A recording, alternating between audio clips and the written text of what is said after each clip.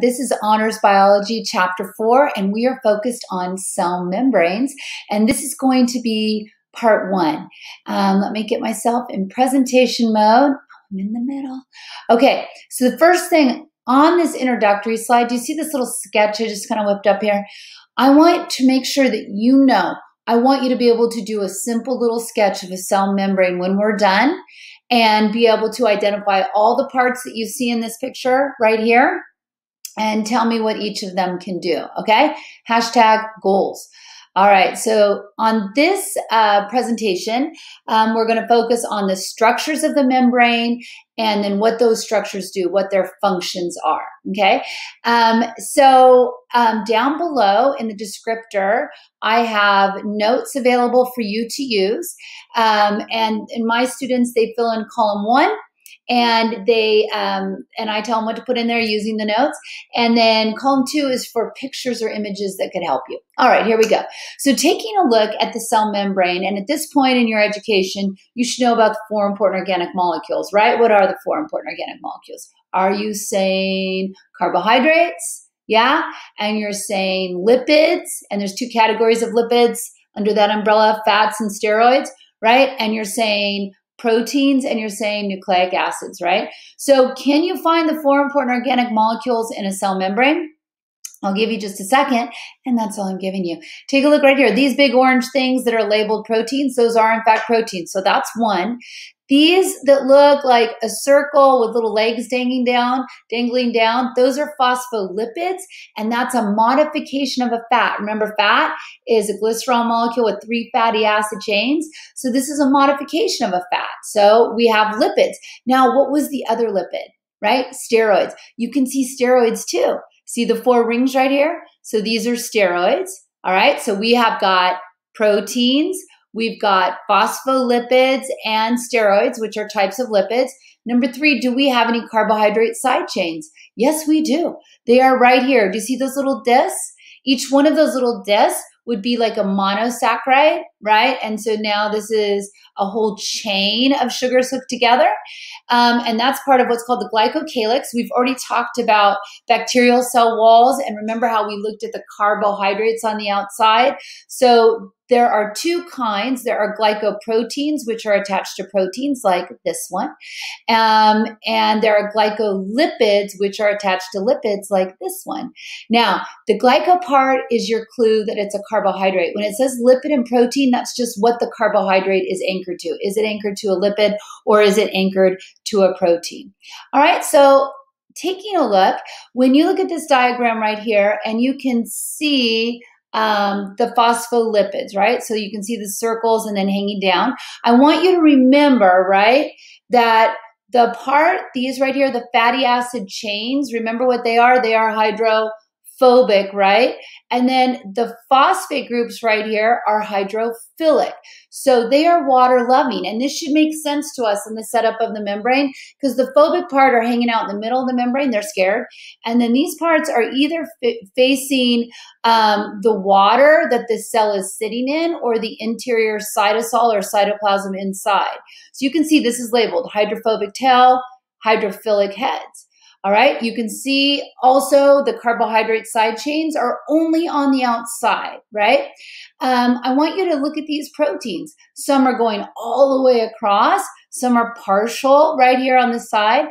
And we're going to discuss each of those too. But let's go dive into your notes. Under membrane components, okay, under membrane components, you have that it is a, amphipathic molecule. Forgot to mention that again.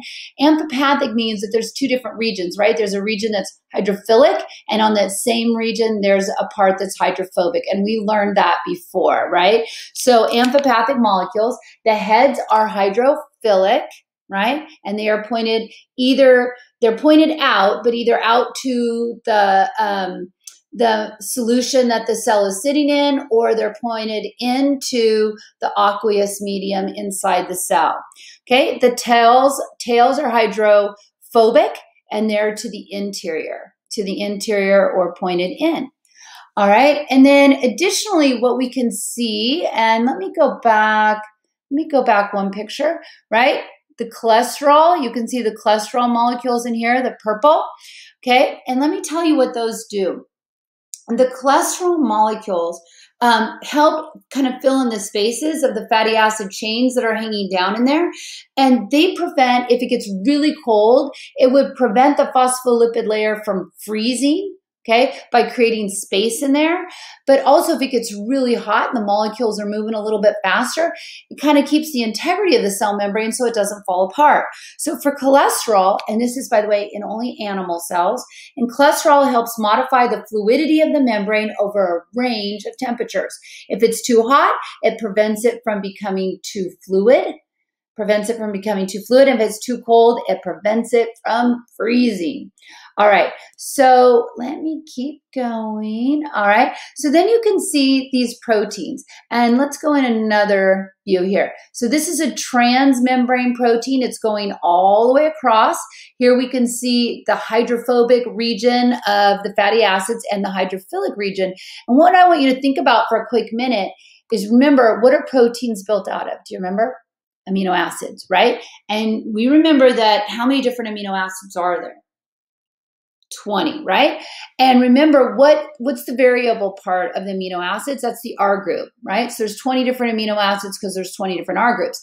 Some of those R groups are hydrophilic, some are hydrophobic, right?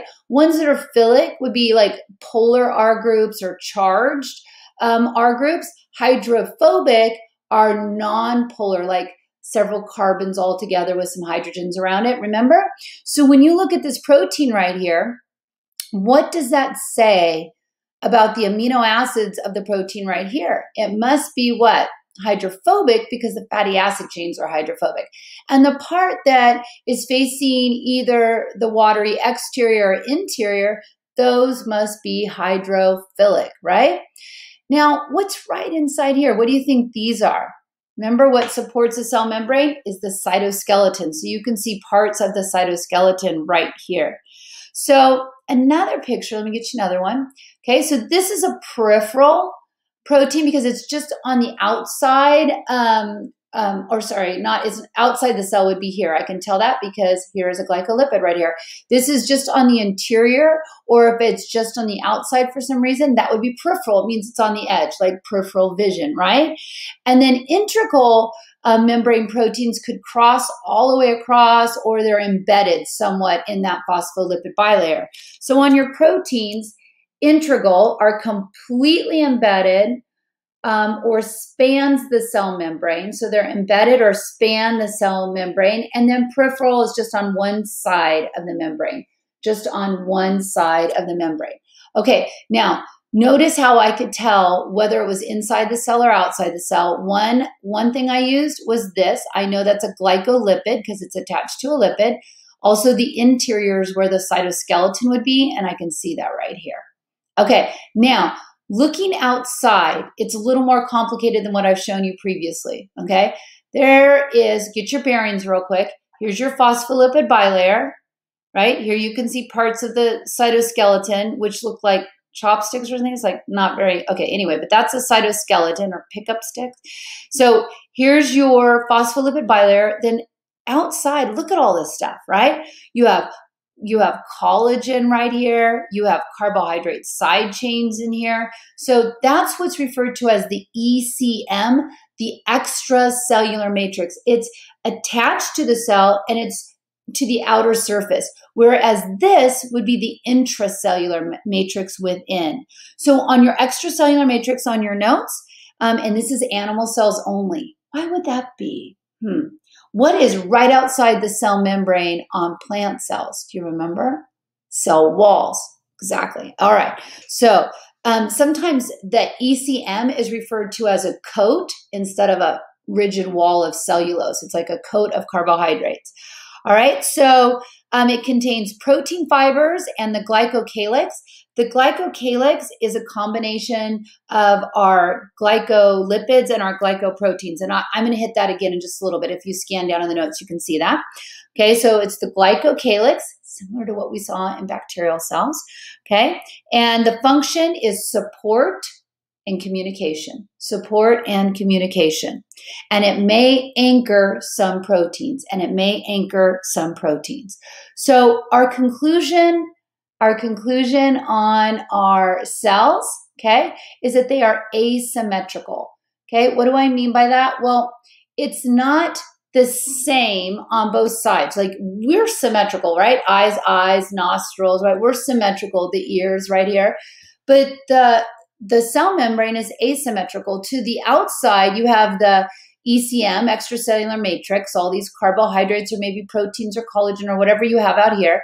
And then to the interior, you have your cytoskeleton. So the membrane is asymmetrical. To the inside, cytoskeleton, which can anchor some proteins. And then to the outside, you have your ECM, the extracellular matrix. Okay? Also, what does the cell membrane do? We've talked about this before, right? What does the cell membrane do? It is responsible for dynamic, what?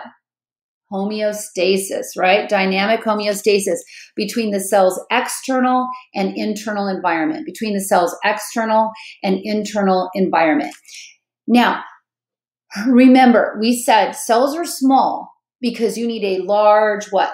Surface area per volume. The smaller the cell, the greater the surface area per volume, because that's where all exchange takes place, all right?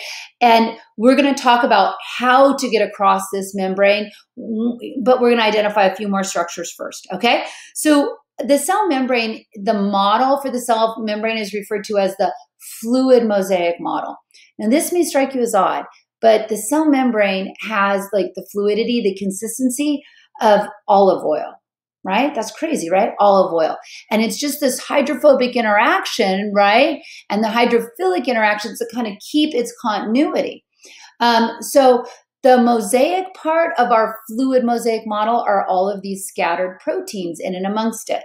So on your notes, fluid mosaic model, the fluid is the phospholipid bilayer, and it's the consistency of olive oil, and the mosaic is the scattered proteins, Okay, and then your glycolipids and your glycoproteins, which you can see, here's a glycoprotein, carbohydrates on a protein. Here's a glycolipid, it's attached right to the lipid, okay? So you wanna have carbohydrate side chains attached to either a protein or a lipid. And these are unique to every cell. This tells you, A, what kind of cell it is in your body, and whose body it belongs to, right? So this identifies each cell is unique to you. So unique to each cell, it is their fingerprint. It is their fingerprint. What are the functions of the glycolipids and the glycoproteins? Well, one is cell-to-cell adhesion as well as recognition. Adhesion, like for part of the connection, right? And then we'll talk about other things that help with that too. And then recognition. Remember, cells are blind. The only way you can talk to a cell is if you touch the cell directly, right? And you can have receptors for chemicals. Those are the two ways you can talk to cells. So it's how you know one cell from another. Cell-to-cell adhesion and recognition. And then reception, B, of signaling molecules. Reception of signaling molecules. All right, so now we know what all the players are. Let's go see what they do. Okay, in more detail, and specifically protein functions. Protein functions. So take a look at this. You can tell the outside from the inside, right? So we know the phospholipid bilayer serves as a barrier, right? So we know that function, right? We know about the glycolipids and the glycoproteins in adhesion and recognition, right? So we've talked about that. We already know the function of cholesterol, right? It has to do with fluidity of the membrane, so a membrane doesn't freeze if it's too cold or fall apart if it's too hot. So now we're just going to focus on the functions of the proteins, okay? The functions of the proteins. So the first one we're going to look at, okay, is we're going to look at a channel protein. The way I remember this is I go like this, channels. Okay, I'm going to teach you a little song to remember this. So channel proteins, like all proteins, are hyperspecific. They only allow a one thing to go through that. It's like you can see this door a little bit behind me. It's like if only one person in this house could move through that door. One person and one person only, and only in one direction. Okay, that's what channel proteins do. They're very, very specific. Now, on your notes, I want you to write allows a particular molecule to cross freely, Okay, it just goes right through that channel, but it's very specific. All the proteins are. Okay, an example of where this doesn't work, if you've heard of cystic fibrosis before, this is an inherited disorder. And this is because just one type of channel, it's amongst, many of your cells, but this one channel is not working. And what it doesn't allow to pass freely is chloride ions. And if your chloride ions cannot pass freely through those particular protein channels, then you will have cystic fibrosis. Now, I want to back it up a little bit. Cystic fibrosis is a genetic disease, right? So that means you inherited a gene that coded for a bad protein, okay? Because remember, the way you enact your DNA is through your proteins. And so you have a bad gene, which makes a bad protein, and now chloride cannot pass through. So for cystic fibrosis, what happens is oftentimes, like in old days, they would just have to have their parents or family member or friend, whatever, pound their back to loosen up the mucus so they could spit it out. Now there are percussion vests. So this little girl is wearing this percussion vest, and it's literally beating on her back to cause enough vibration to loosen the mucus in her lungs so she can breathe. Okay, she needs assistance with her breath by having higher concentrations of oxygen. But it doesn't just affect her lungs, okay? Look at all the things it affects. It affects her liver, right? Her pancreas, her intestines, her reproductive organs. It would be like having pneumonia in every vessel that you've got going in your body, okay? And you could see why that would be bad. It just fills up with those, they cannot function, they cannot transport, and they get clogged, right? So I think you have everything for that. Cystic fibrosis, faulty chloride ion channels, all right? So channels. Our next one, carriers. You ready? So carriers, it's just like what it sounds, right? A door, somebody can just walk through it. If somebody's going to carry you, they have to come in contact with you. Now, I want to tell you a little something about carriers, first of all, okay? So carriers can be involved in both passive transport of substances and active transport. Active transport, in a nutshell, requires some sort of energy or ATP in order to move that substance. You're moving it against the gradient. And we're going to talk a little bit more about that later. But I want you to know that carriers can be used passively, going with the gradient, like just keeping the flow, carrying you across from a higher concentration to a lower concentration, or actively from a lower concentration to a higher concentration if you're trying to concentrate something to one side of the membrane. When they do that, they are called pumps, okay? They are called pumps if it costs you energy. All right, let me get small again. Now, on your notes, carrier proteins selectively interact with a specific molecule so it can cross the membrane.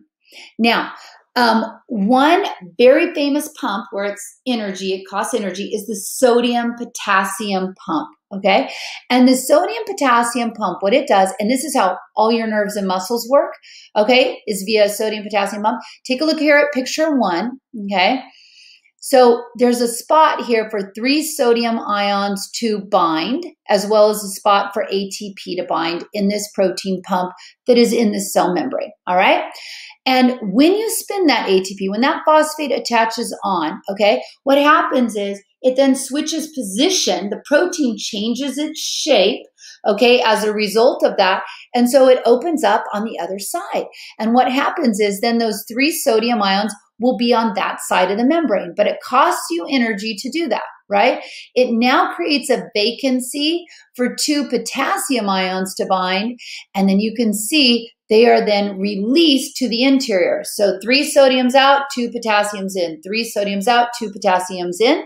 Okay, this is how your nerves work. This is how your muscles work, is creating this difference, this concentration gradient difference, more sodiums out than in. There's more to that story, put a pin in it, but for right now, you need to know this is an example of a carrier. And the issue is that it's hypothesized that some people have trouble with their sodium-potassium pumps, that this is why they are more prone to obesity. More prone to obesity is their sodium-potassium pumps are not working well. Of course, it is also a factor of the calories that they are consuming and the type of calories they're consuming. But additionally, they could have issues with their sodium-potassium pumps. All right, so we have 2 functions down: channels, carriers. Do that with me so you remember all the functions: channels and carriers. All right, let's get to our next function. Okay, our next function is cell recognition. Remember, cells are blind, so that's why I go like this, cell recognition. And in cell recognition, okay, look at this right here. We got a glycoprotein. That can help with cell recognition. Glycolipids can help in cell recognition as well. Now, glycoproteins in particular are something that is involved in your immune system where you know self from non-self, right? Because if something gets in your body that's not Winnie Sloan, then my body is going to want to attack it. And it knows that because these are not Winnie Sloans, okay? These have a different name on them. And where you can see issues with that is in organ transplants, okay? Here, I'll move so you can see better. So in organ transplants, because what happens is, let's say you really need a kidney, okay, and you get that kidney, but that kidney doesn't have your extracellular matrix. It doesn't have the glycolipids and glycoproteins of you. And so what happens is you will attack that kidney as if it were bacteria that was invading your body. So oftentimes people who get an organ transplant have to take immunosuppressant drugs so they won't attack that organ, so they won't reject it, okay?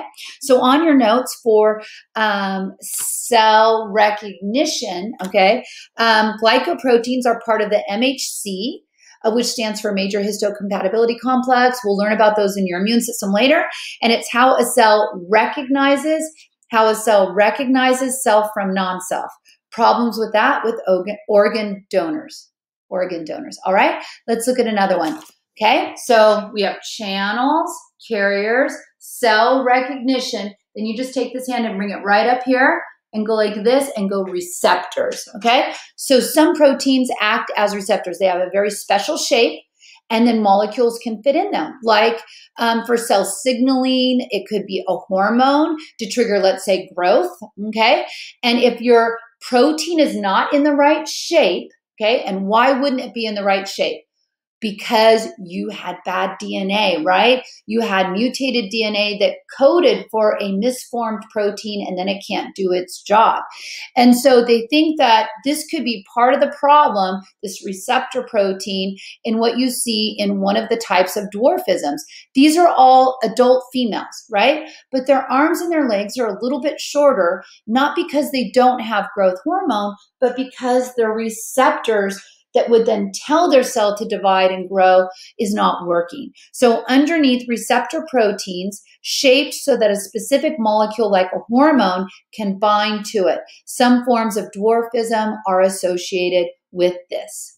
All right, next one, you ready? Okay, enzymatic. So channels, carriers, cell recognition, receptors, and then you take your hands right here, do a little dance move, enzymatic, okay?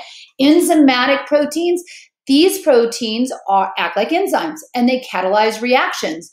And if, again, they are not formed right, that can be a problem. But in this case, we have a bacterium that's interfering with the proper functioning of this enzymatic protein and specifically the functioning of what's called adenylate cyclase. And this leads to, when I say severe diarrhea, it's hidium, okay? This is cholera. Cholera, you lose so much fluid out your digestive tract, you become so dehydrated, that is what you die of. And the problem is it's so contagious. So when people go to care for somebody who has cholera, they can easily get cholera themselves, and then it just passes. Kind of like COVID, but COVID is a virus. This is a bacterium. So enzymatic proteins carry out specific metabolic functions like adenylate cyclase and enzymatic proteins that metabolizes ATP. Cholera is a bacterial disease that releases a toxin that interferes with this process. Okay, channels, carriers, cell recognition, receptors, enzymatic, now junctions. Okay, junctions is going to be our last one. So here, these proteins from two different cells are adhered together to hold that cell together. So think about it. Like if you grab your skin right here, I am not ripping off my skin right here on my hand because of the cellular junctions that I have. And there are different types. We're not going to go in. Whoa, I stopped in the middle. Stay right there. Okay, so we're not going to go into all of them right now, but here you can see there are tight junctions stitched together, like so your bladder doesn't leak into your gastrointestinal, cavity, or abdominal cavity, sorry. You have desmosomes, like these could be part of your cytoskeleton can be connected. You have gap junctions where one channel in one cell lines up with another channel in another cell. And as a result, fluids can pass between them. Okay, so underneath, junction proteins join cells so that they can work together as a tissue, performing a function together, All right, good job. Okay, now we're going to make a slight transition. Okay, so what we've talked about so far is the structure of a membrane, okay, and everybody's functions, including proteins. So now we're just going to take a little bit of a peek into how things can cross the membrane. All right, and then that'll be more detailed in video 2. All right, so look right here. Okay, so I'm going to teach you something. Okay, so there are basically, actually, before I do this, okay, let me teach it to you this way. There are 3 ways, and only 3 ways to cross a membrane. You got that? 3 ways to cross a membrane. You can go through the phospholipid bilayer, okay? Right through the phospholipid bilayer, but not if you are large or charged, okay? We'll talk about that in a minute, okay? So through the phospholipid bilayer, but not if you are large or charged. Way number 2, you can use a channel or a carrier. That makes sense, right? A channel or a carrier. And then way number 3 is bulk transport, where you use the whole membrane, where you're going and engulfing like endocytosis, and later we'll learn about 3 different types of endocytosis, or exocytosis, where you're expelling something, okay? So what are the 3 ways to cross a membrane? Through the phospholipid bilayer, but not if you're large or charged, using a channel or a carrier or whole membrane, exocytosis of bulk transport. Okay, sweet, good. Now, let me make myself smaller again. All right, so look right here. Here's your phospholipid bilayer, and things are trying to get across. Remember, I told you, not if you're large or charged. So these guys are charged. It's not happening. It's no. They can't get in, and these cannot get out through a phospholipid bilayer, but they could use what? Channel, carrier. Yeah, okay.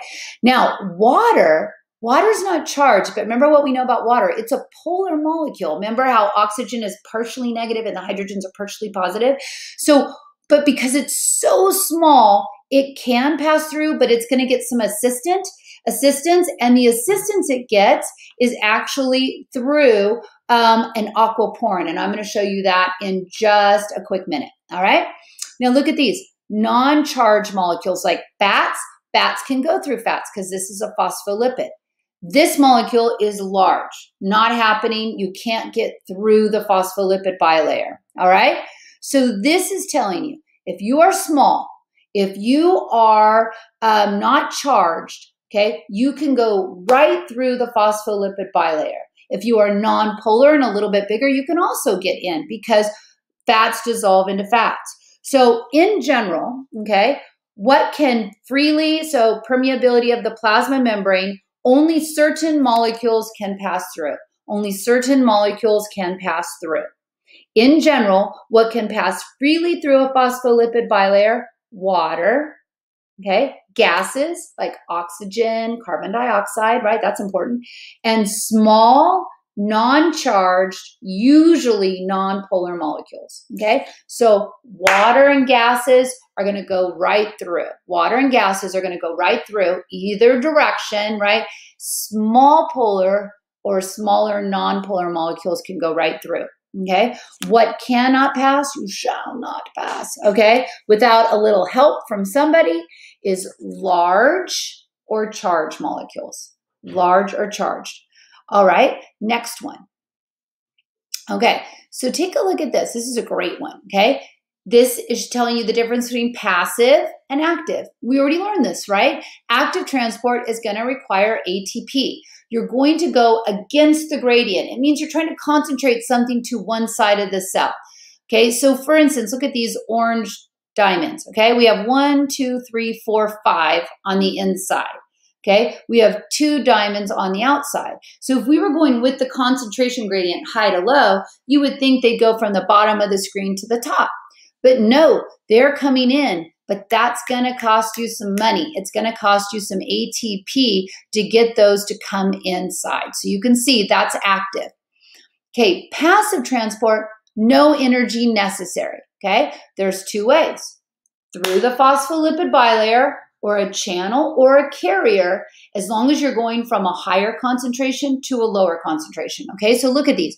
All of these have more on the outside than they do on the inside. Okay, so they want to go from a higher concentration to a lower concentration. These guys are going right through the phospholipid bilayer, so they must not have a charge and they must not be too large. These, however, need some help with their diffusion. That's why it's called facilitated diffusion. The channels or the carriers are facilitating that molecule going from a higher concentration to a lower concentration. So on your notes, for passive transport, it does not require energy. Okay, does not require energy. And then jump down to active transport, it requires energy, and it goes against the concentration gradient, and it goes against the concentration gradient. Okay, so now the last thing there is aquaporins. So remember how I told you water is a polar molecule, and so it goes through, but it goes through, I mean, like when you measure how fast it can get through the phospholipid bilayer, it goes through pretty quickly. And the reason it gets an assist, okay? And what it gets an assist from is a protein channel dedicated just for water, aquaporin. So aquaporins are channel proteins for water molecules, channel proteins for water molecules. And my friends, Part 2, we will talk about next time, more details on passive and active transport, give you all the deets on that. And yeah, that's it.